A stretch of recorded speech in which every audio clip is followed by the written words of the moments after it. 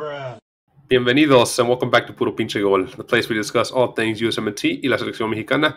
My name is Adrian. I'm joined once again by my co-host Tocayo after watching that crazy Nations League semifinal match between the USA and Mexico. Adrian, man, how are you? I'm doing all right, man. Just all right. It's been a difficult match. I'm not surprised. I expected it, but damn, I wasn't expecting it to be that embarrassing. Yeah, man, it was crazy. We'll get right into it. And this is not our normal format. We're recording as soon as this match ended to get you guys content quickly ASAP, get our reactions out there. Let's start off with obviously the match is important. Discussing the match is important, but there was one news that I think even overshadowed that. I don't want to spend too much time on it. We'll make a video giving our reactions to it, but it's more or less been confirmed that Triple G, Greg Berhalter, after wasting so much time by the federation, is going to be reappointed as the USA head coach.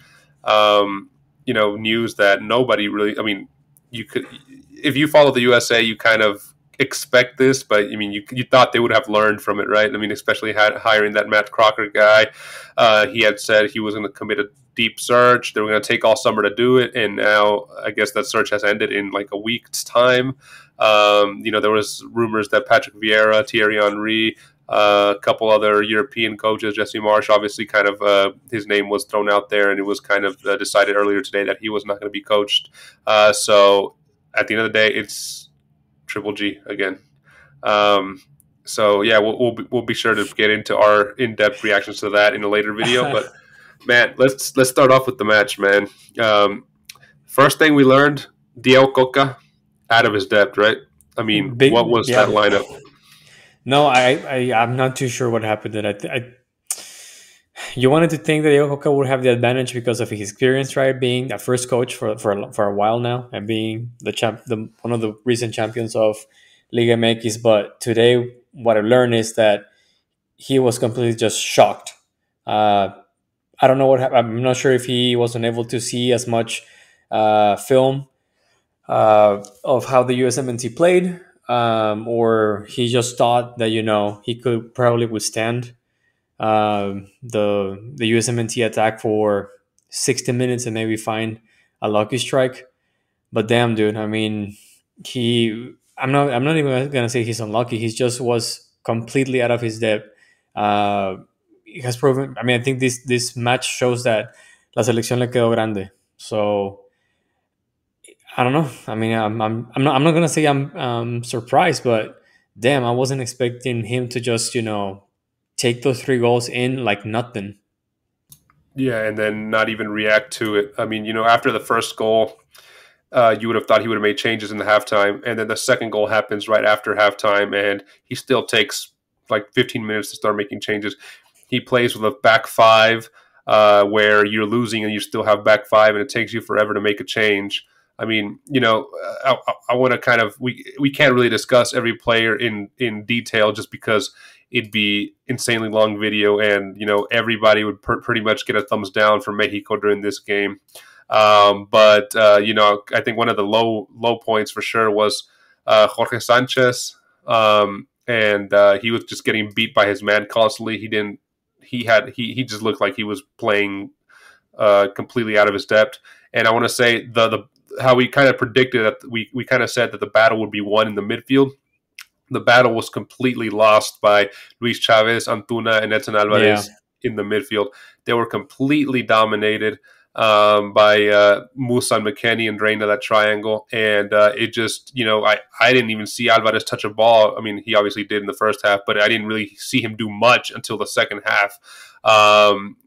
Luis Chavez couldn't get a single good sender in or cross in from balón parados.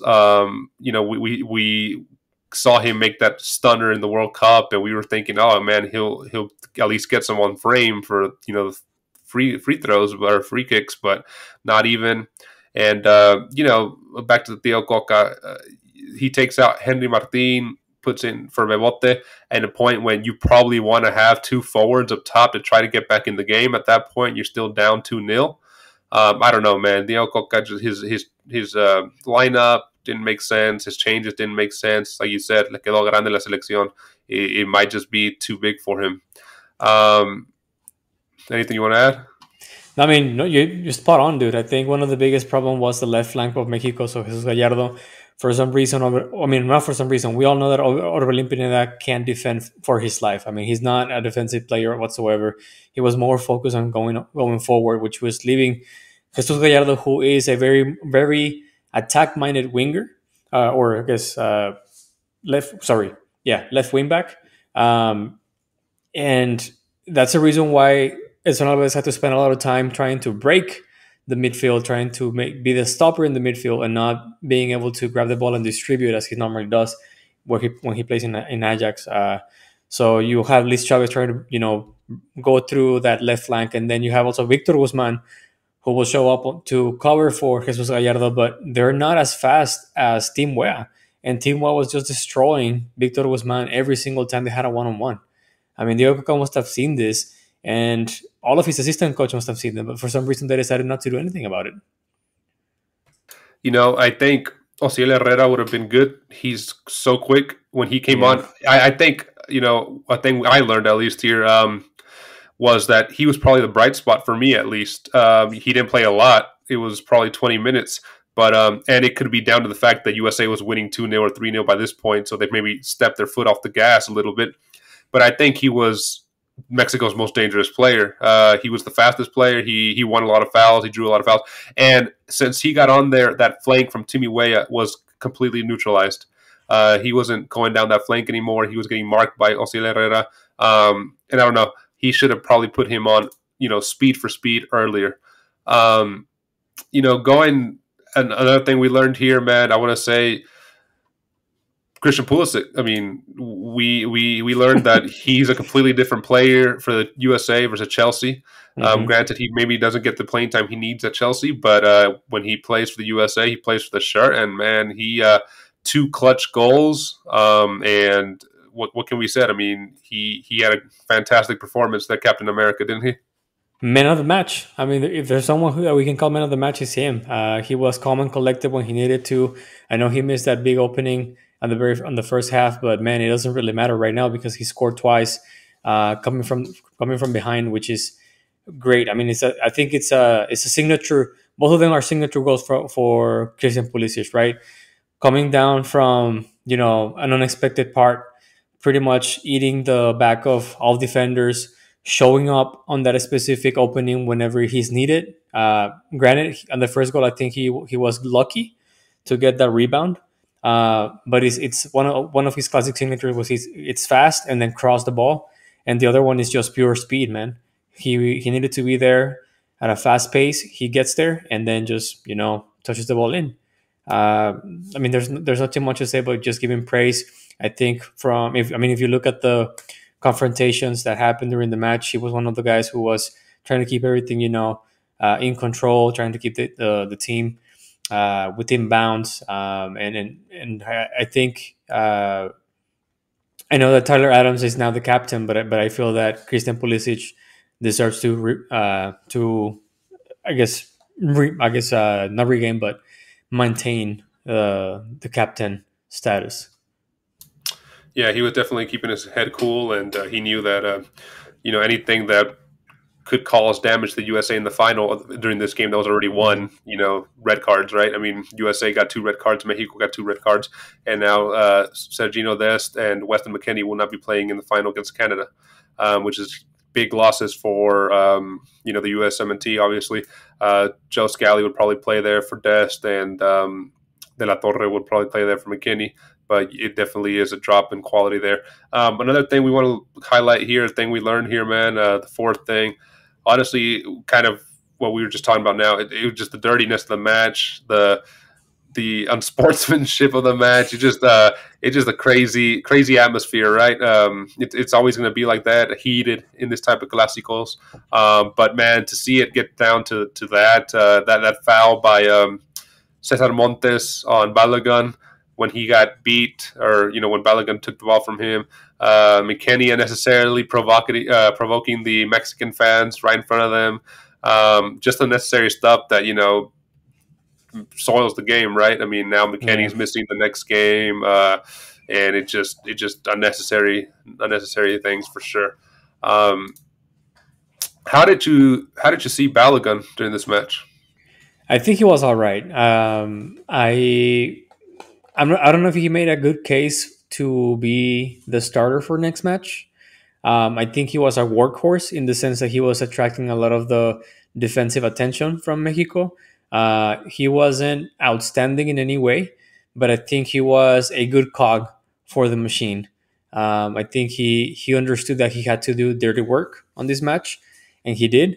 He was there to open spaces for Christianpulisic and Team Wea, which he constantly did throughout the match. He was there to be a body where the ball could, go to and retain it and open up the flanks for both of the wingers, as well as allowing the midfielders to move forward and get support from, or get support the attacking or the offensive drive. So all in all, I mean, I probably give him like a 7.58 out of 10. Not a bad match. Unfortunately, he didn't score, but he put up his overall and got to work. Yeah, you put it perfectly. He's a good cog in the machine, right? He fits right in. It looks like Yeah. obviously there was a couple balls where he misplaced passes because he thought the runner was going to run this way or that way, but that just comes with time playing with these Hmm. guys, developing that chemistry, and I think he'll fit right in. He did, like you said, probably a 7.5. But he was tracking back like he did against Yeah. Cesarmontes. He was pulling defenders, leaving huecos, leaving spaces. I think he'll fit right in. And Pepe's not making it easy for BJ or for Triple Hmm. G, who's coming back, scoring that goal, that great run by Dest, by the way, and Hmm. great finish, calm finish by Pepe. So yeah, it's going to be interesting to see that striker battle between them two kind of develop.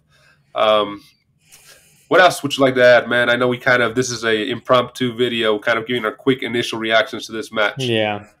I think one thing that I learned, I don't know if it's a positive. Well, I don't think if I'm not sure if it's a positive, neutral, or negative. Right? I feel that it's more just because of the result of today, the score of today. I think is more of a neutral rather than a positive.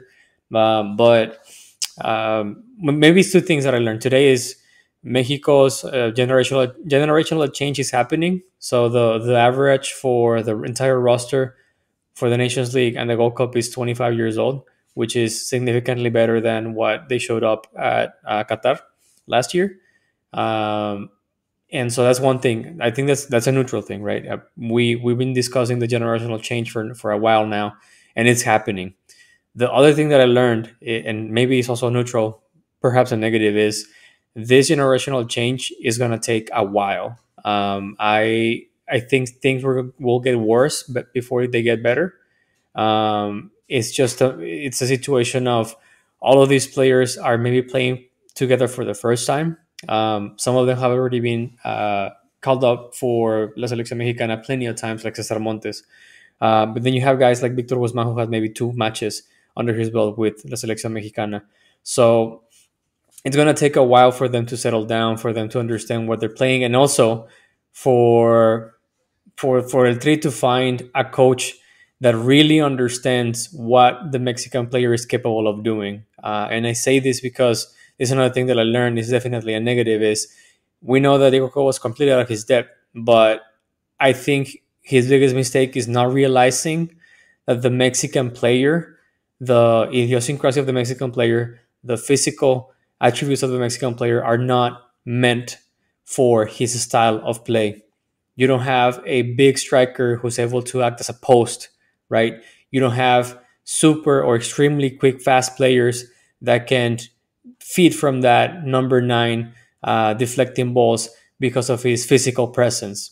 You don't have the correct defenders to be playing a three center backs and two wing backs that go up and down because they don't have the defensive office that they need in order to be on that position, right? So even if he was out of his depth, I think he's just not understanding. He thinks that he has the tools that he will normally have in a club where he can actually get any players that he wants.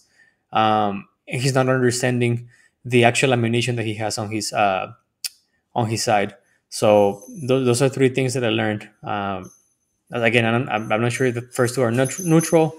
But this last one is just a negative one, man. It doesn't bode well for him. Is this a complete fracaso here for Mexico?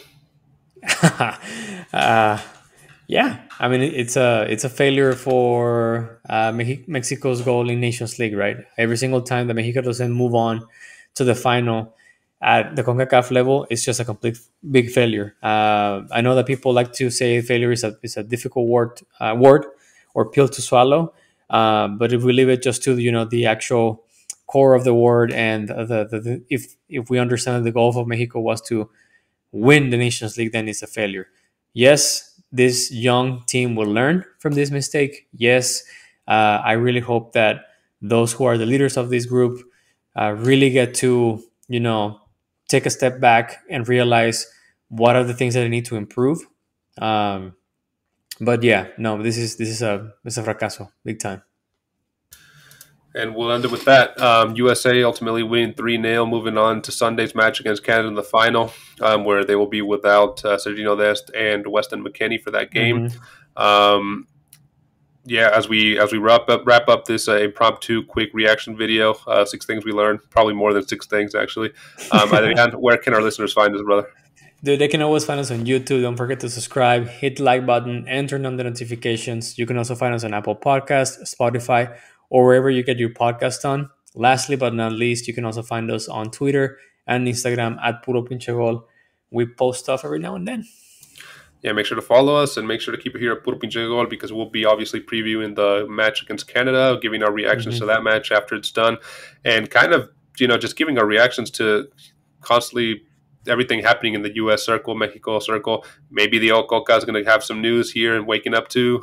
We obviously have some managerial news that we covered with Triple G returning. Let us know in the comments. Were you happy about Triple G returning? You fed up like we are about the federation and how they just clown around?